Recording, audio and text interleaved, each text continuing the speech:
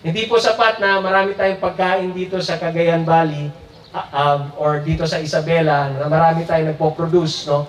Ang irony of ironies, kung sino pa yung gumagawa ng pagkain, mga farmers, sila pa yung nagugutom. Di ba? Yun yung irony. Ano pong agenda niyo for today, sir? Hi! Dito pa tayo sa Isabela.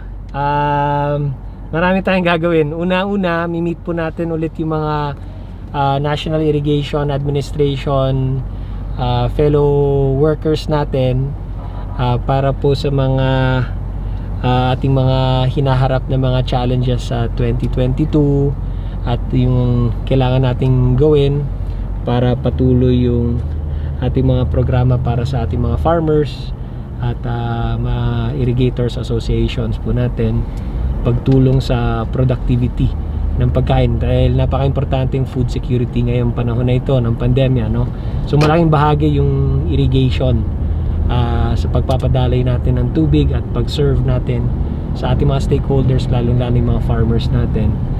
Then next, pupunta tayo ng Echague dahil meron po tayong i-donate na mga pagkain para labanan yung problema ng kagutuman sa Echague, sa mga nahihirapan na mga pamilya dito sa Isabela lalo na.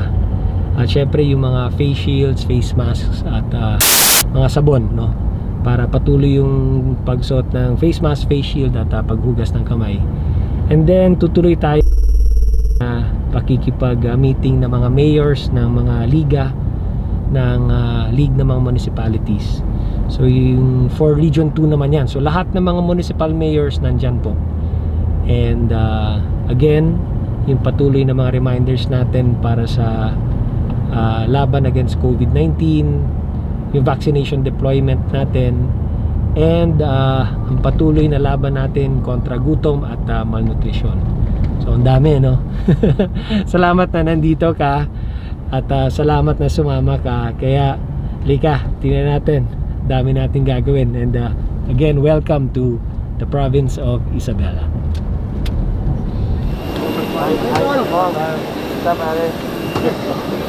Hindi na mag-asanda dyan si Ilan. Oo, dyan sa Ilan. Mayor Lima. Yes, sir. Wait, nice. Kaya. Anak ko, si Mayor mo. Si Ino.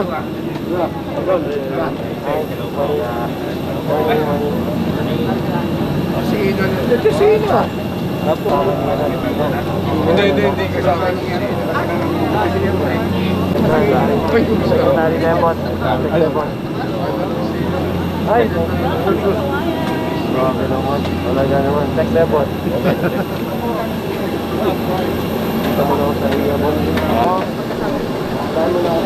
Okay. Thank you po. Nasakay ka kay Mayor? Diba?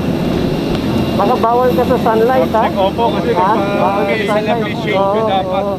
Ano, para hindi ka na mag-glasses? Yeah, opo. Yeah. May right eye kasi. Yeah. Yung right eye ko lang po, absent kasi almost 500 yung grado ng right eye ko. Wow. Kita tayo mamaya, samahan ko lang sa tayo. Diretso yung ako tayo mamaya. Sino nag-set up? Si Mia? Mia ba? Asan na itong mga kwan? Papunta na dito. Ang mga donation? Yes, boss. Ano?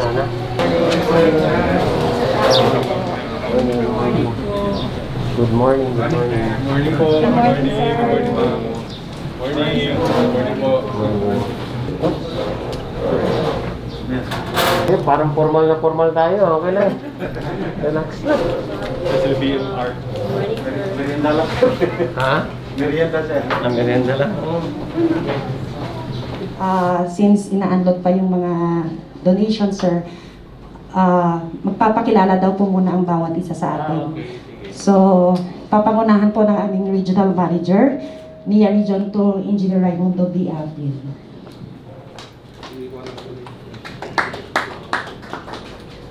Good morning po sa ating lahat. Good morning, sirs.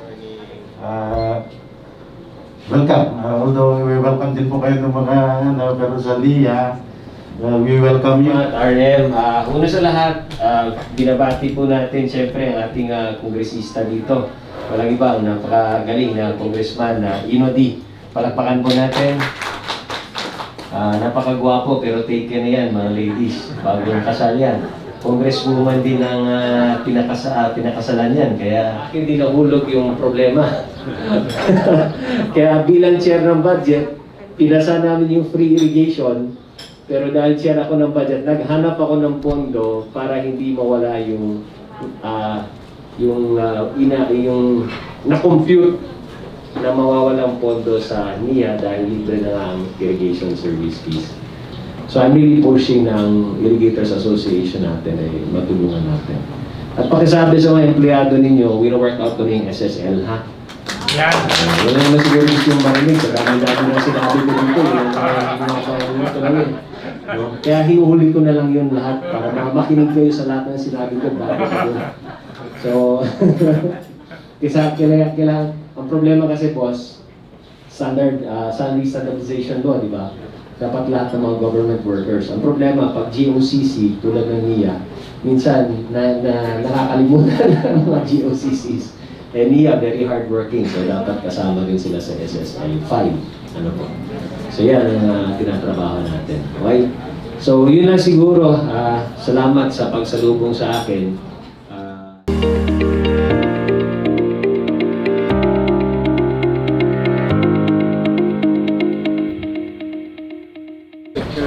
Turnover. Meron t-shirt, face shield, sabon. Bigyan natin sa ID. Kaya sabi ko, ay ganito ba? Yung warriors mo na gano'n. Capsec po. Gamit na rin si BMR Comeris, BM Gretchen Valdez, BM Fred Alili. Baka pwede rin kami makapag-picture. Ay, dito. Okay na yan?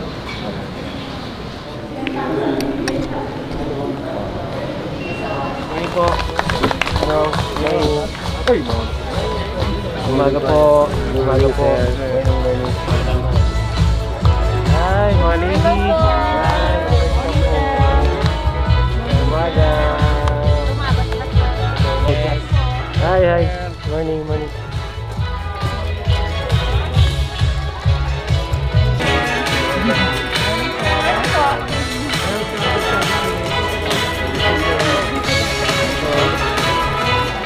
Sa lahat po ng ating mga sangguniang bayang members na nandito ngayong araw na to na pinamumunuan ni Vice Mayor Amador Gaput, palakpakan po natin sila. Alam niyo po, napakaswerte po natin dito sa ating bayan ng Echague dahil out of dun sa 34 municipalities, 3 syudad dito sa ating lalawigan, tayo po ang napili ni Kabsec na bigyan ng biyaya ngayong araw na to. Kaya palakpakan po natin. At upang magbigay ng kanyang napakagandang mensahe, ating salubungin ng masigabong palakpakan ang ika-6 na congressman ng distrito ng Isabela, Congressman Inodi.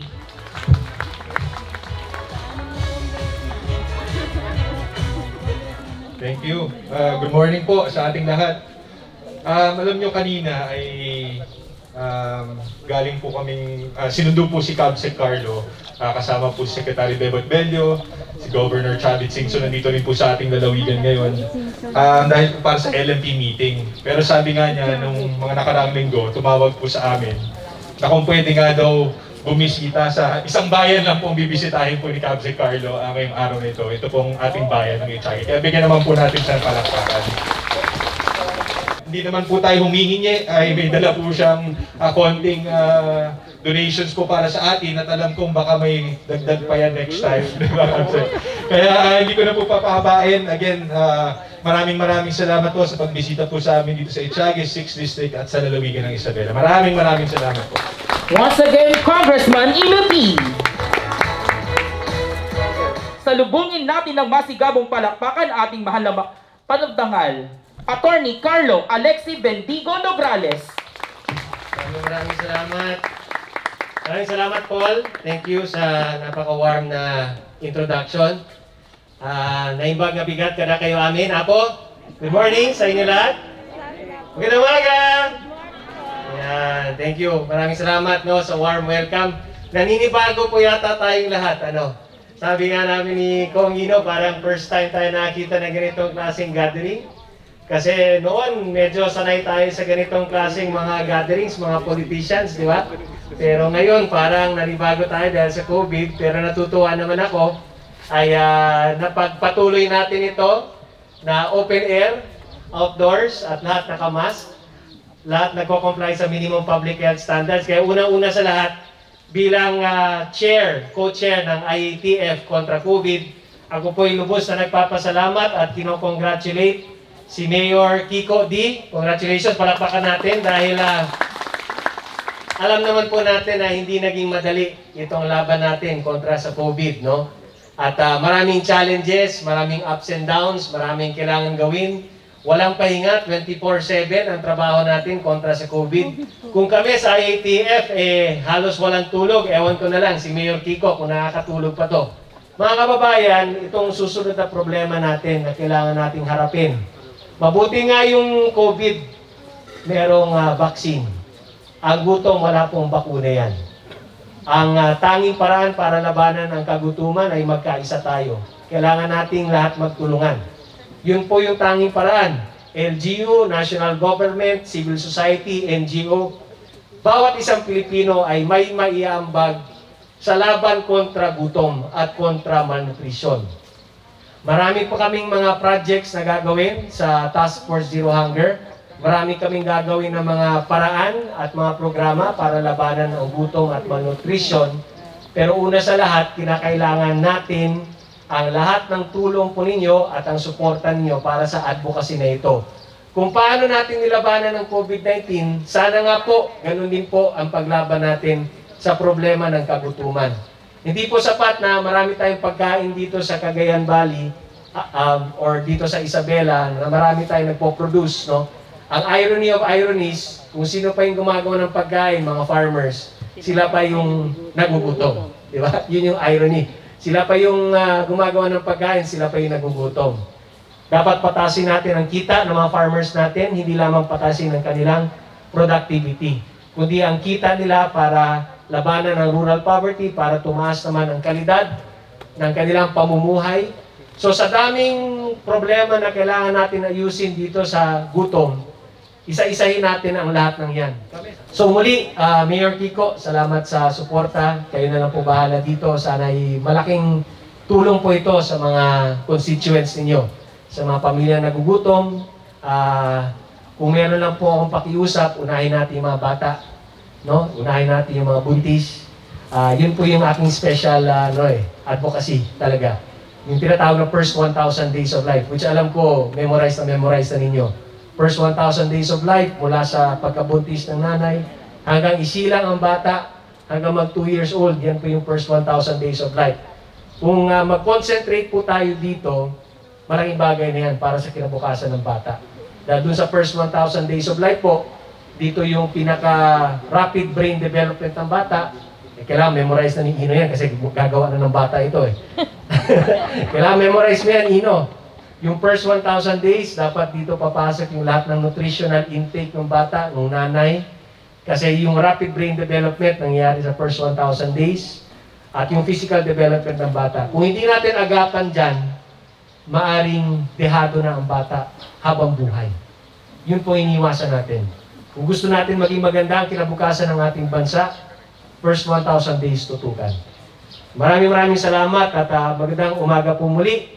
Agyamanag kada kayo amin, apo, at naimbag na bigat kada kayo amin. Thank you po. Once again, 2, 3. One more. Virgin coconut oil, diba? Made here po yan? Yeah. This is export quality actually. We export this to Kirkland, ang gumagawa nito. But, So, on deck po ang ating mga mahal na SB. Mild COVID patient. Para po sa ating photo of picture. So, if you can give to the hospitals, you know, yeah. Yeah, we heard it's very effective nga daw. Yeah. Antibacterial. So, we use it for antiviral. We use it for mild COVID. Sige. So, kung mild, pinapainom lang so kasama sa kanilang pagkain. sabay sa pagkain nila. Parang it's 1 tablespoon to 2 tablespoon 3 times a day. 3 times a day. Okay, 1, 2, 3. So, Tay, paharap po kayo, Tay. Tay Salvacion, paharap po. Okay, 1, 2, 3. 1, 2, 3. Duterte sign po. And heart. Thank you. Opa. Hindi heart yung ginawa ni Tato. Private sector nag-purchase. But whatever it is, everybody will get. So even if your LGU purchase, whether or not nag-purchase siya or not, we will guarantee it. Okay. But syempre, we'll contribute to that. Malapit na lang siya sa Manila. Bago yung parang may tindahan po sa pagkain sa pangunan.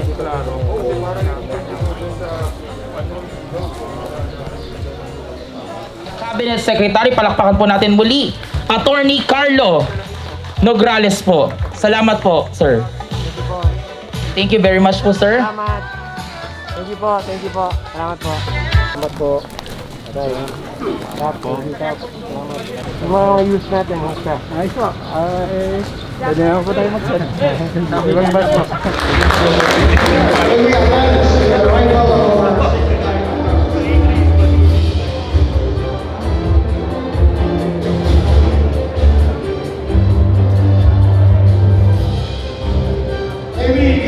Give a round of applause for Secretary Nograles. Palakpakan po natin.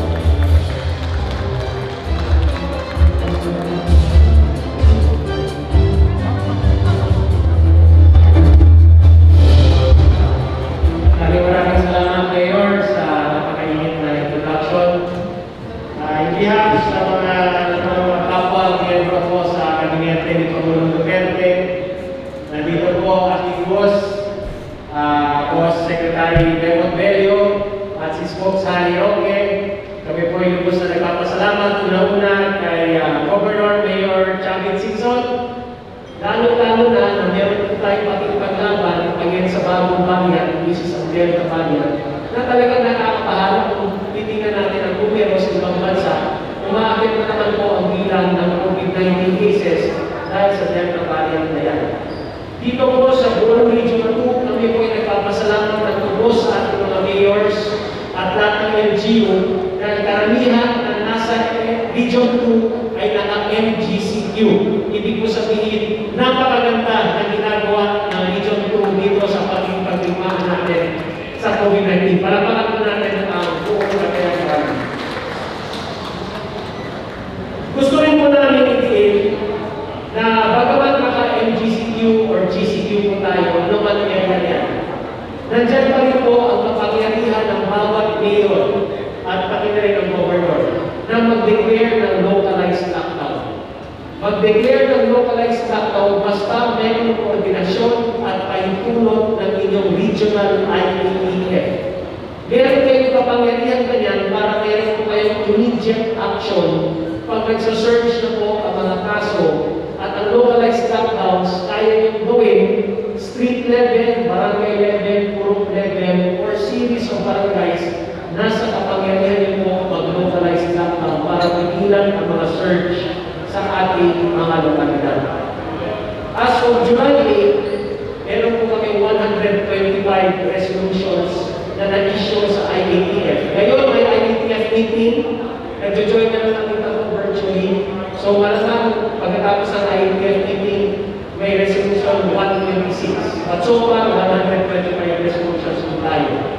So dito po sa problema natin ng kabutuhan, ang unang utos sa ating Pangulong Duterte gumawa ng action plan against gutom.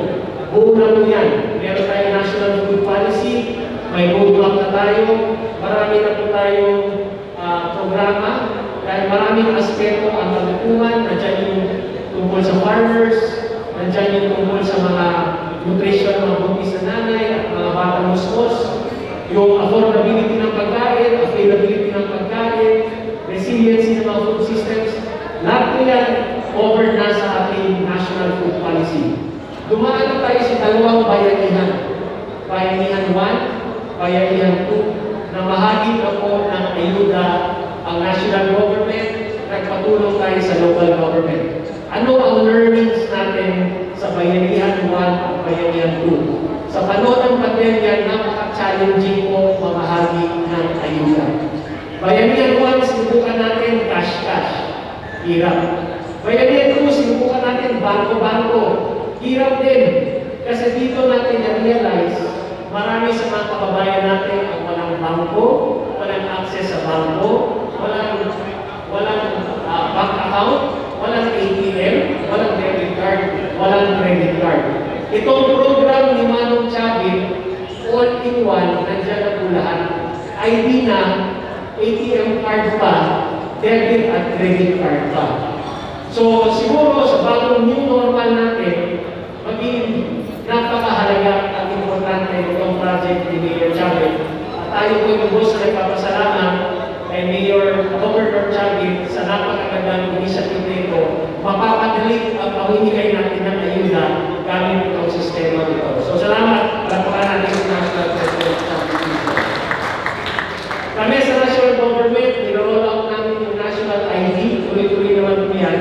Pero dito sa project ni Mayor Echague, parang national ID na, may ATM pa. So salamat sa iyo, Mayor. Last na po, mag-uumpisa na po ang Mandalas ruling next year. Napirma na ni Pangulong Duterte ang Executive Order number 138 na ito yung magiging guide natin sa full implementation of the Mandalas ruling next year, 2022. Mas malaking tulong na po ang mga LGUs dahil dito. Pakiusap na po namin sa gabinete, huwag kalimutan ang tungkol sa health, huwag kalimutan ang tungkol sa anti-pandemic, at huwag din po natin kalimutan ang programa kontra gutom at kontra malnutrition. Sa pagtatapos ko po, ilang reminders na naman. Tuloy-tuloy natin vaccination, so paki-remind na ang constituents natin. Number 1, the best vaccine is kung ano ang nandiyan na. What is available, that is the best vaccine. Number 2, all vaccines na dumaan sa ating FDA, safe and effective po yan. So huwag na tayo pili ng anong vaccines, kunin natin, tanggapin natin kung ano man ang nandiyan. No one is safe until everyone is safe. Kaya kailangan magpapatunan na habang maaga pa. So, mga kababayan, sa isip po natin, namin yung pamalaan. Ang pamalaan ni Pangulong Rodrigo Duterte ay tumutugon at walang tigil na nagsisikap para sa kapakanan ng bawat isang Pilipino. Pagpatuloy po natin ang ating magtutulungan, kasama ang paghingi ng tulong sa ating mga may kapal. Malalagpasan din natin ang lahat ng ito basta magkaisa tayong lahat. Maliban sa sama-samang panalangin, kailangan natin magtulungan. Ang yamanat na rin, Diyos kayo muna, na kayo amin, maraming salamat po at magandang hapon po sa atin. Thank you very much, ma'am. Second, we request Cabinet Secretary Nograles to please stay on the stage.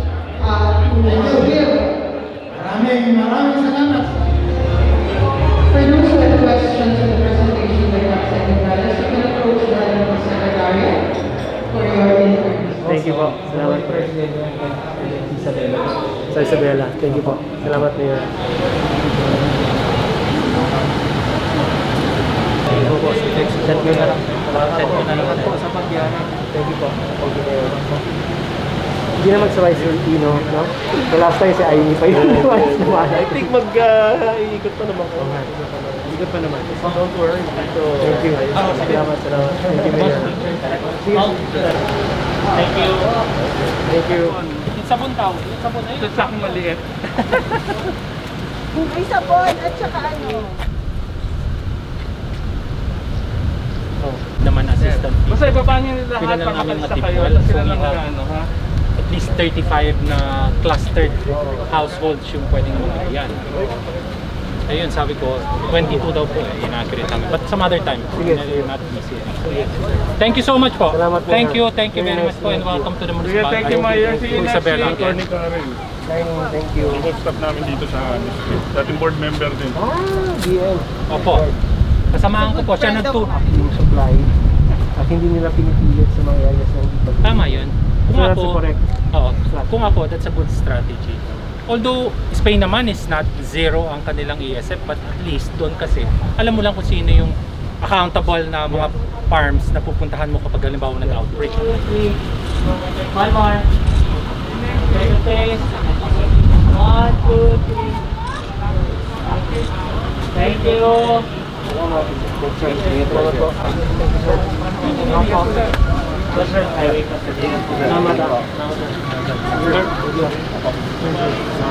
Dan pa.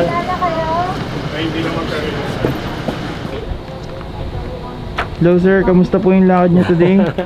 Ang dami nating ginawa, no? Pero naging matagumpay naman ang lakad natin. Pasalamat ako sa mga fellow workers ko sa NIA. At least kahit pa paano nakabisita ko sa kanila at na kausap about yung kailangan natin gawin for 2021 and for 2022. At maraming salamat kay Mayor Kiko D at kay Kong Ino D na nakavisit po tayo sa kanilang mga leaders sa Echague at nakapag-donate po tayo ng mga pagkain doon at ibang mga face shields at face mask pang protection nila against COVID at virgin coconut oil. At syempre papasalamat tayo sa iba't ibang mga mayors na nabigyan din po natin ng mga donations natin, ng mga face shields, face mask, t-shirts at BCO. At salamat sa lahat ng mga mayors na bumubuo ng League of Municipalities of the Philippines Region 2 at ng kanilang mga officials, lalo na kay Mayor Gov Chavit Singson na National President ng Liga. So hindi pa tayo natatapos dahil ang dami pa natin kailangan gawin. Kailangan natin na bumalik ng Maynila dahil may mga meetings pa tayo doon. Pero salamat na sinamahan mo ako. And see you again sa next lakad natin. Thanks for being here. Salamat, ingat. Thank you. Bye-bye.